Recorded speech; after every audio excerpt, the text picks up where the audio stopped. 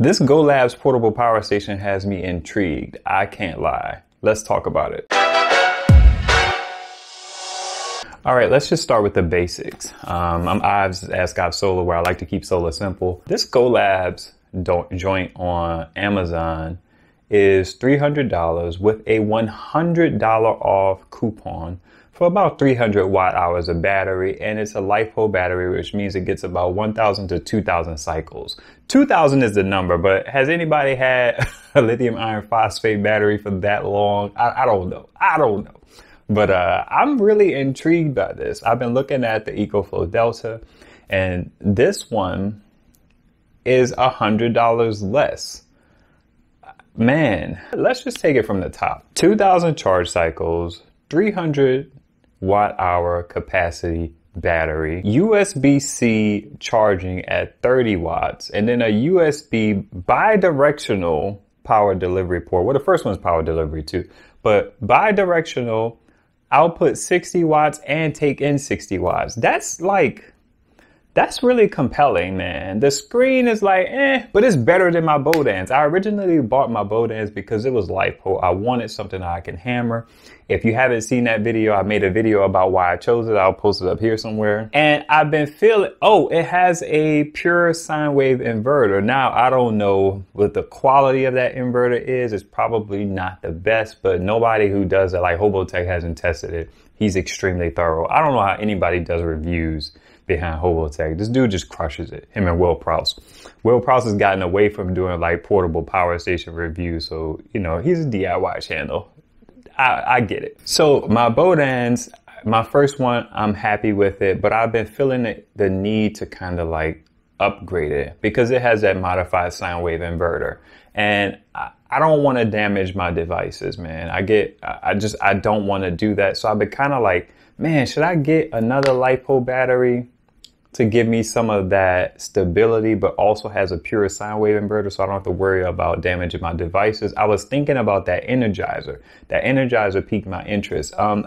I feel like it's overpriced, but maybe that's because I'm basing it on the first version of it, which wasn't as big. This one is now like around the 300 watt hour mark. And I think that first one was more comparable with the Beaudens. Beaudens had like its box, and the Energizer had like its box, and they were very comparable. The Energizer was more expensive than the Beaudens, but I think it had a power delivery port that went in and out as well. But I wasn't going to spend like the extra $30 to $60 to get that versus the $120 that I spent on the Beaudens. So this GOLABS one has a pure sine wave inverter as well. So I'm like, man, that would be a good look. I paid $120 for the Beaudens, and this one is going for $199 with the coupon.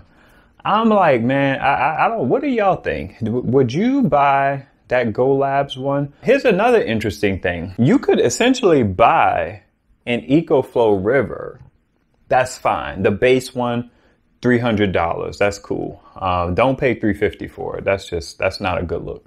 I don't think, no. So let's say you get the GOLABS one, 300 watt hour battery, and you use that kind of to supplement the power that goes into the EcoFlow River. I don't know why, I can't think of too many reasons why a person would just buy that little $250 extension to make it the max, when you could get a whole separate device that has everything: battery, inverter, MPPT controller. The only thing I can think of is if you have a situation where you want to run something that is a high draw, like 400 watts, and you just want to have more power in the device to run that device. That's the only thing I can think of, but I don't think anybody's buying the max for that. I think people are buying, maybe they are. I don't want to get into conjecture. I don't know why people are buying these devices. I don't know. So in my mind, you get the EcoFlow River, and then you pair that with the $200 GOLABS. You charge the EcoFlow from the 12 volt port of the GOLABS, and then that's going to be constantly pulling in 100 some odd watts into your EcoFlow. So if your EcoFlow is the beast, then you use the GOLABS as a backup. And you can use the EcoFlow to charge the GOLABS because it takes in 60 watts in. So you got 150 some odd watts coming in on the EcoFlow. You know what I mean? You're using whatever you're using. I don't know. Maybe I'm different. Coming from the Rockpals and the Beaudens, not having a whole lot of solar input, that getting 150 watts, 160 watts of power, that opens up a new world for me. So if I got something like that, I would just charge the GOLABS off of the EcoFlow. And granted, I like having panels. I have a couple panels laying around, so I could plug it up into its own panel, a 50 watt panel, a 100 watt panel, and that would work just fine. So yeah, man, the GOLABS is giving me quite a quandary. It has a couple quirks. Like if you don't, you have to have your USB-A plugged into your device first before you plug it into the device and then turn on the AC. I don't use USB-A that often. The fact that it has 2 power delivery ports is crazy. One thing I don't like is that you can't use the 60 watt power delivery port when you're charging the device. Like if you're charging it through solar, AC, or the car, that device becomes unusable, input or output. I mean, you know, you could use it to charge it, but then you'd be using it to charge it.